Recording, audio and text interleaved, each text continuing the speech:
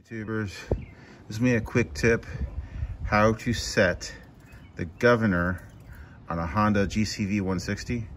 This thing was running wide open and I couldn't calm it down, and it took me a little while to figure it out, so I decided to, once I figured it out, to make a video. What you do is to set it, first of all, your throttle has to be full, which mine is up there.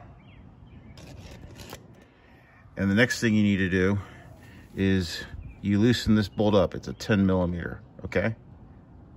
Just loosen it up so that then you take a pair of pliers and then you pull this back, this governor arm back, hold it, and then take a pair of pliers and take this. Let me see if I can get you in there. You take this little nubbin with some pliers, and you're only going to be able to turn it like a 1/4 inch. Turn it to the right, which is be that way, and then hold it like this with your finger, like this, the governor.